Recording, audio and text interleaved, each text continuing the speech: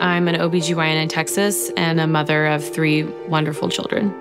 Having this beautiful, messy, chaotic, but wonderful family, it's the joy of my life. I never thought that I would need an abortion for a planned pregnancy, but I did.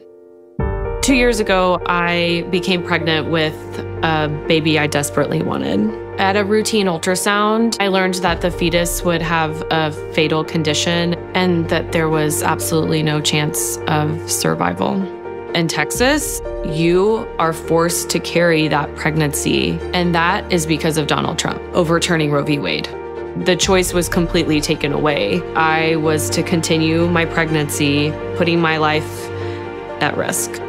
It's every woman's worst nightmare, and it was absolutely unbearable. We need leaders that will protect our rights and not take them away.